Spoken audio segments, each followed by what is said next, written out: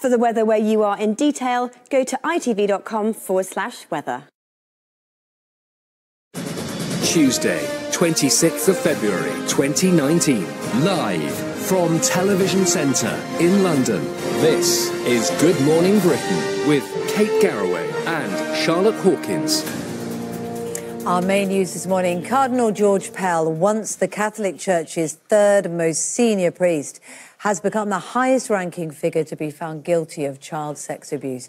He faces up to 50 years in prison. 77-year-old former Vatican treasurer has been convicted in Australia on 5 counts of serious assaults against choir boys in the rooms of Melbourne Cathedral in 1996. Gargi Patel has this report.